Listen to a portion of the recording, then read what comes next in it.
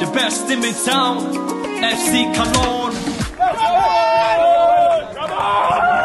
A great satisfaction. It's a great feeling.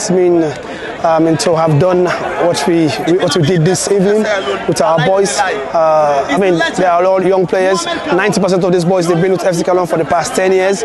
So introducing them to this competition, I think it's a great pleasure for our club as well. So that's why I want to say thanks to all the supporters that drove from Sierra Leone, that made that sacrifice to come and support us. We want to take one step at a time. We've done with Buffles. Now we have to go prepare for our next opponent. I know it's going to be difficult, it's going to be challenging, but I think we have a few things to work on. Raising the standards, raising the intensity and the quality, but I think we have time to do that. And this is part of development. This is what we want. We want to be part of development.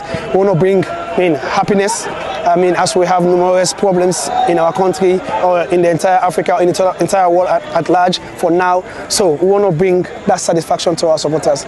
Part of our game model, we are a possession-based team that want to play football the right way, that want to keep the ball and create goal-scoring opportunities. So, and today, that's exactly what we did. We've been working for the past 2 months and see how we can put the boys together physically, technically, and tactically. FC Kallon, we not born superstar and we get superstar. FC Kallon, FC